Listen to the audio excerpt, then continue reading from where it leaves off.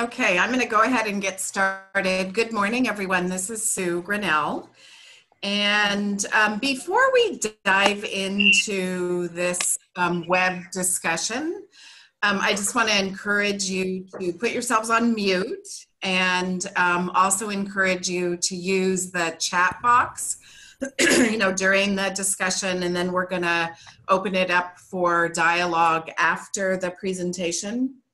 I also wanted to let you know, just kind of give a little bit of context for where we're at, because I think sometimes we might forget about the 7 catchy core elements, and the first one being shared vision and goals. And a lot of you selected that as one of the elements that you wanted to work on. Most recently, I learned from Barb Masters that they've made some changes in the catchy core elements. And instead of referencing as partnerships as one element and leadership and governance as another, they've combined governance, partnerships, and leadership into one element. And they have added resident engagement. So that's fairly new, and I think it's a great addition because I know a lot of you are working on that.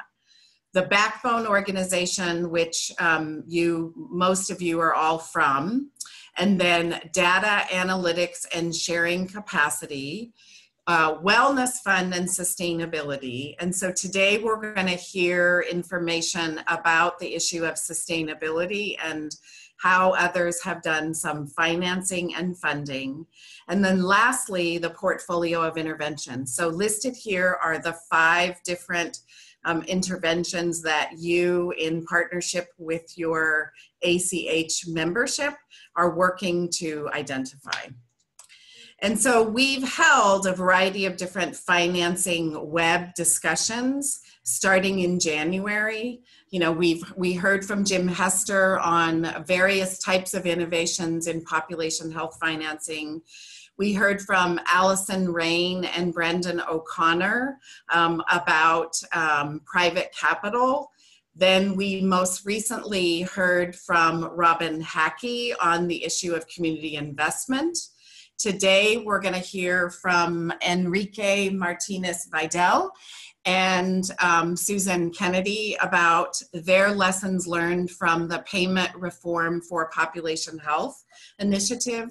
And then on June 27th, we will be providing an overview of community benefit, and each one of you will get a 1-pager that has information from your local area community benefit.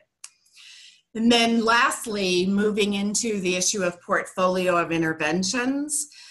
So I really encourage you to take a look at these. Not all of these have I sent out invites, but these are upcoming different web discussions around the issue of portfolio of interventions.